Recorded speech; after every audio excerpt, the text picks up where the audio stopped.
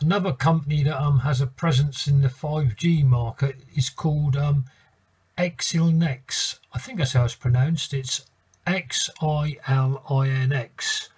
And looking on their website, they say we're at the core of key innovations in automotive, 5G wireless, data center, aerospace and defense, broadcast and AV, consumer, industrial, medical and science, test, measure and emulation, wired communication, wireless infrastructure.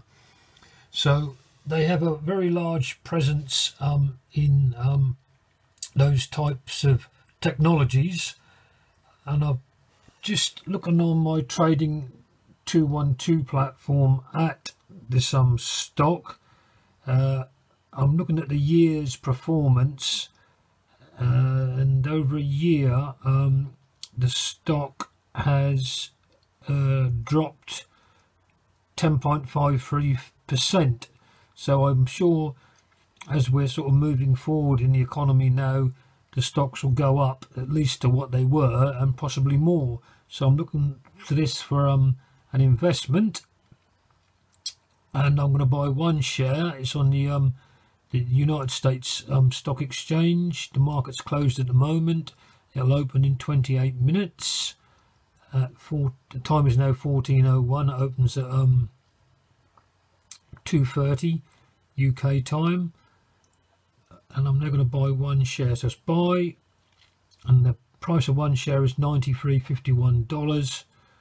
And if I go for buy one share, that equates to £75.17. And review order.